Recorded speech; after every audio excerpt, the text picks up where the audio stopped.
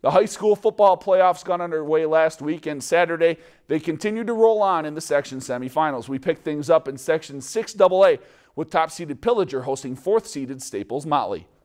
And we'll take you to the third quarter where Pillager was leading 16-0. The Huskies were definitely pushing to score as Logan Jovic gains a few yards on this run. And then he's followed by Eli Horn, who scrambles past the Cardinals' D and gets caught just a couple yards from the end zone to set the Huskies up for this next play as Ridge Hunstad, strong as ever, gets past Staples-Motley defense for the touchdown.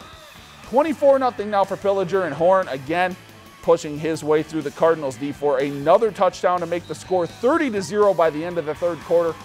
Pillager wins this one by a final of 43-14. If you've enjoyed this segment of Lakeland News, please consider making a tax-deductible contribution to Lakeland Public Television.